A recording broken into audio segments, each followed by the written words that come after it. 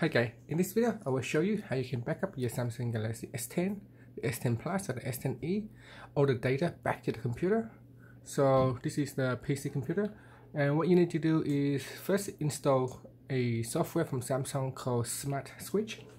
You can download it from Samsung right here, and you want to click on get it on Windows, and it will allow you to download an executable files where you can run it. Once you have downloaded the apps and installed it, we're going to connect it to the computer with a USB cables.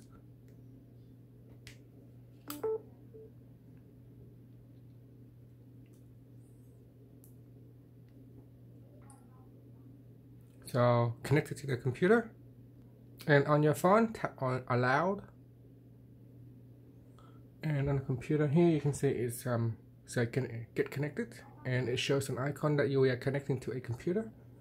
And on the computer itself, we want to click on the backup button, and that's all you have to do. It's now trying to back up. So this basically will back up everything on your phone. So internal memory is 10.22 gigabytes. So say data being backed up.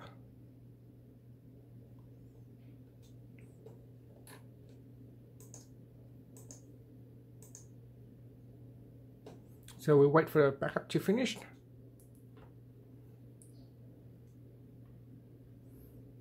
And on here say copying your stuff. Okay, once it's finished, it will go to this screen here. It tells you backup has been completed, and it gives you the backup date and time and the total size. And if we go down, we can see what is being backup: contacts, call log. So I'm just going to zoom in so you can see it, and then it will back up clock information, internet, images, music, videos, applications, home screen, and settings. And then it said the following categories have been excluded because there is no data on the device. So if there's no data, it will not back up everything. That's why the backup is only 1.42 gigabytes of data. So there it is. So applications and other things, everything's all backed up. And then just click on OK. Now the backup files is stored. Let me see where did they store it. So C drive user. So I'm just gonna bring it up. So it's in C drive user, and then the user ID,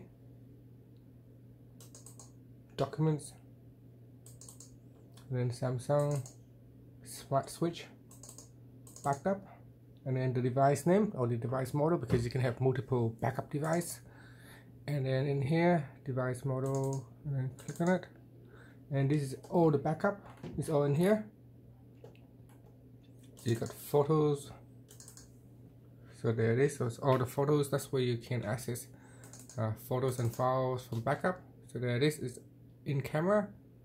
And if you got videos, you can also go into video, and there it is. That's the videos there.